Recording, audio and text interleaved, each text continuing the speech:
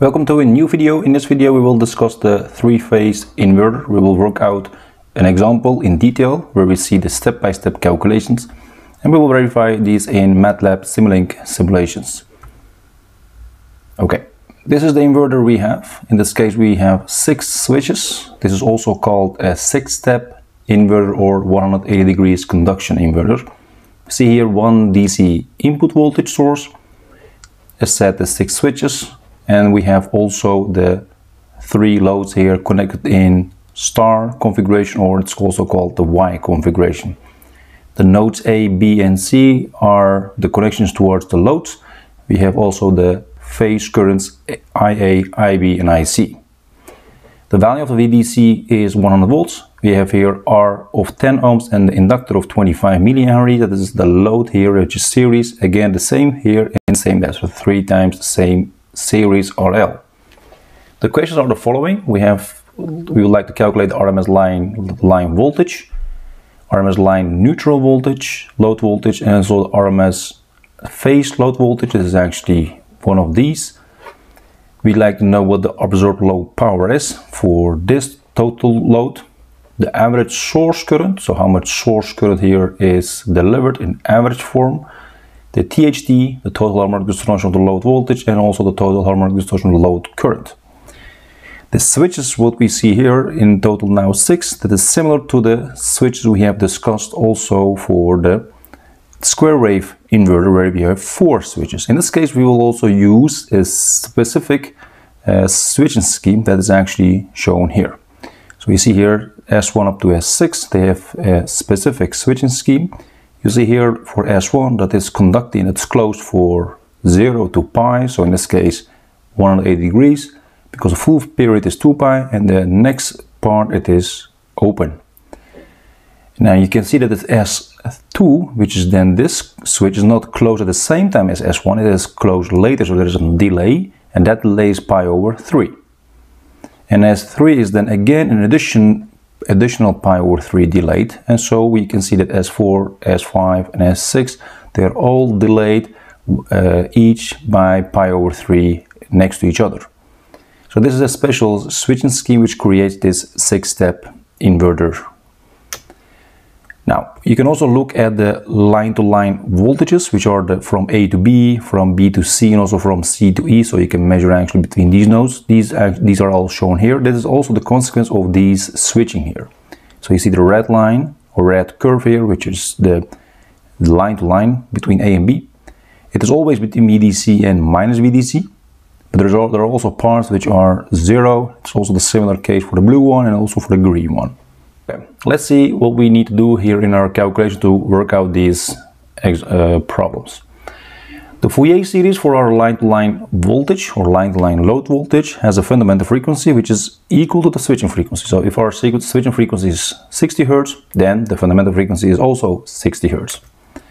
And the harmonics, so the higher harmonics, are then given by an order which is given by this expression, and is equal to 6k plus or minus 1.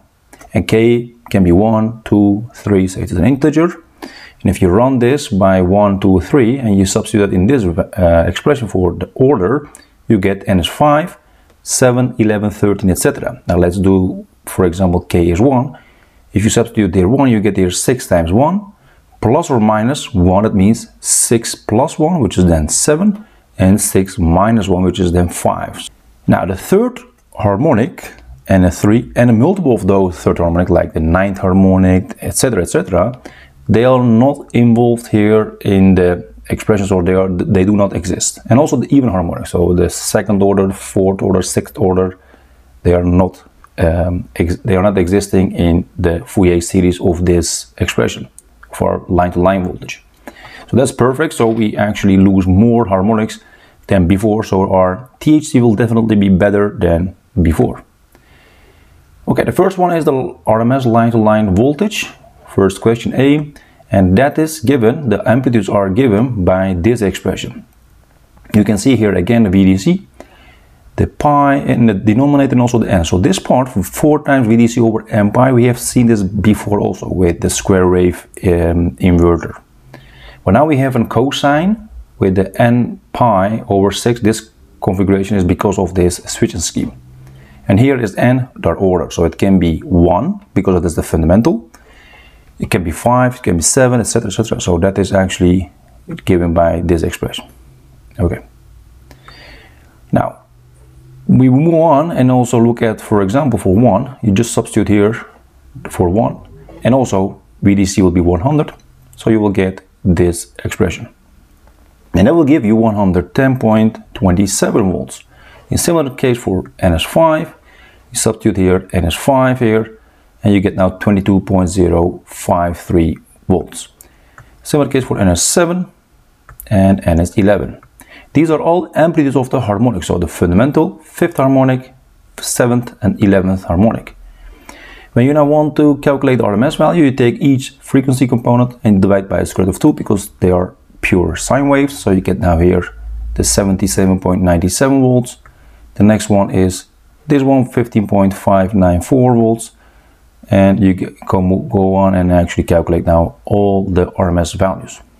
Okay, let's now calculate the actual RMS line-to-line load voltage, which is then the squaring each term here, in this case RMS, adding up and then take the square root. This is only given here for 4 terms, but you need to go in theory up to the infinity.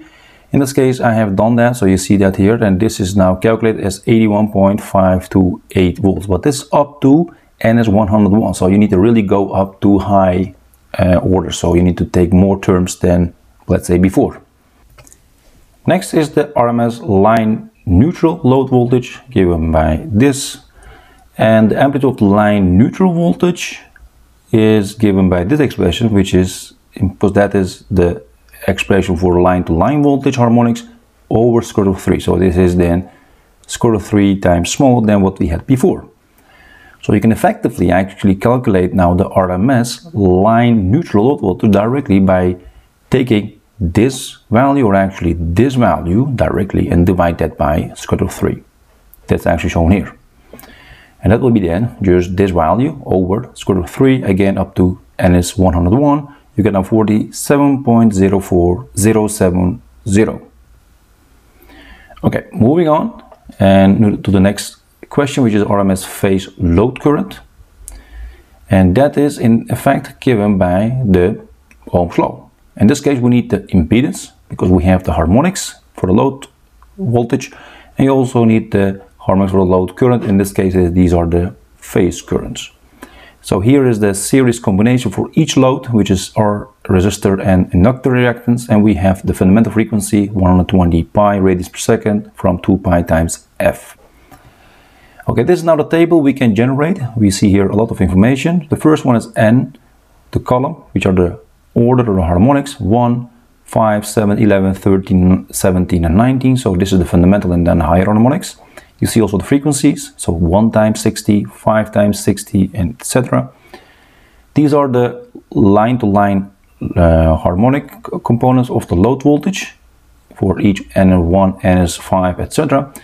And these are for the line-to-neutral voltage harmonics amplitudes. You see here the RMS value for this part, so you actually take this and you divide by square root of 3. You take you take this one, divide by square root of 2. In a similar form, you go actually one by one. The impedance is calculated straightforward. You take this, you put here 10, and you do 1 for the first row, and this is always 120 pi, and this is 0.025. So you can actually this, and you take it for NS1, NS5, etc., and you create this column. This is calculated, this current here, the amplitude for the current, by using Ohm's law. You take this, so VONLN, so actually the line to neutral harmonic voltages, divide this by the impedance, and you get here your current, and that will be the amplitude. And when you want to go to the RMS, you divide each term here by square root of 2. So taking this column for our question C, we can calculate our phase load current RMS. That's actually shown here. So you see actually the first harmonic, 5th, 7th, 11th, etc. And this will be then calculated here. Of course, you go up to higher harmonics. In this case, you get 3.2831 amps, but it's also up to NS101. So I actually use more terms than I can write here, and this is then the result.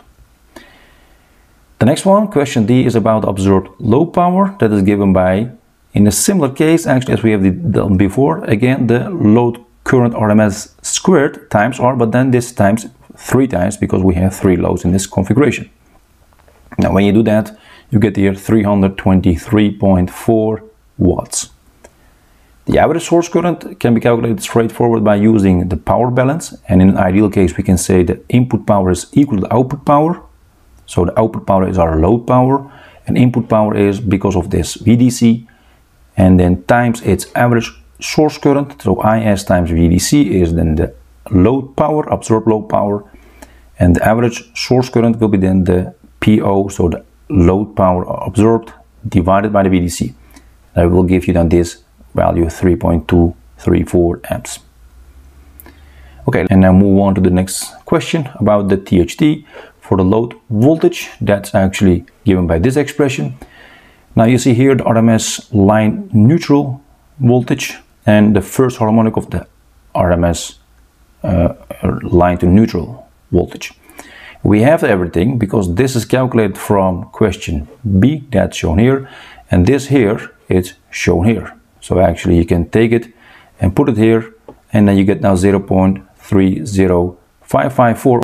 And THD of the load current in a similar form, you take now the RMS line to neutral current and the first harmonic of the line to neutral current RMS. And that's shown here, the first harmonic. And you substitute now the values. This is here for the line to neutral RMS current in total. And you get now here 0.06636, so close to 6.64%. Okay. Let's now go to the simulation results. This is the circuit in the Simulink. You see here the 6 switches, DC voltage source 100 volts, and this is the generator, pulse generators to create the switching scheme we have discussed here, we have seen here.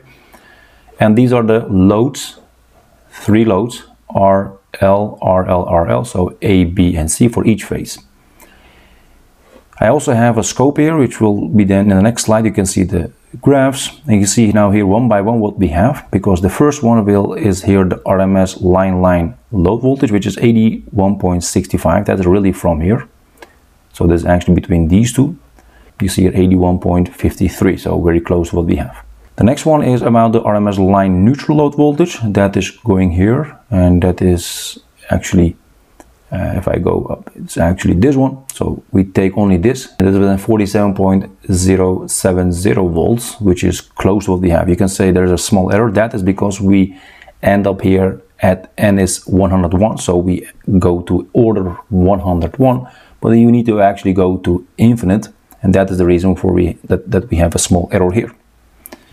The next one is about the RMS phase load current. That is the C. It is also very close to what we have calculated. The THD for line neutral load voltage is the here, so that is also very close to what we have, so almost 0.31. And the THD for the current is here, that's 0.06637, so very close to what we have calculated. So we can say this is all checked. The next one is about the graphs. We see here the graphs for the source current, the first one, the load current, in this case specifically IC, but you can also take IE or RB, doesn't matter. Here we have the one of the phase voltages, so at the output, so that means from C to N, so from C to neutral. There's actually this yellow, and this pink curve is the from B to C, that's actually line voltage. That's all shown here. You see indeed that we have this staircase part. You also see, for example, for the pink one, that is indeed between 100 and minus 100, but the yellow one, which is our phase to this node to the neutral, so the phase load voltage, that is not going to 100, that is actually going to 2/3 of the 100, and also going down to 2/3 of the minus 100. So there is a peak value which is 2/3 of the peak value of your VDC, or actually the value of the VDC. What you also see here is that the green curve, which is our load current, is getting closer and closer to a nice sine wave. So by using this 3-phase inverter and this switching scheme here, we have improved our waveform for our load current. That is also seen from the THD of the load current. That is approximately 6.6%, which is pretty fine. But if you want to improve that, going to 1% or even lower, then we can use different switching schemes or going to the multi-level 3-phase inverter configurations. Alright, this was our example concerning the 3-phase inverter using this 6-step. If you have any questions, comments, please let me know. I will try to answer them as soon as possible. Don't forget to like and share our videos such that we can reach more people for these interesting topics. Thanks for your cooperation and see you next time in another video. Take care.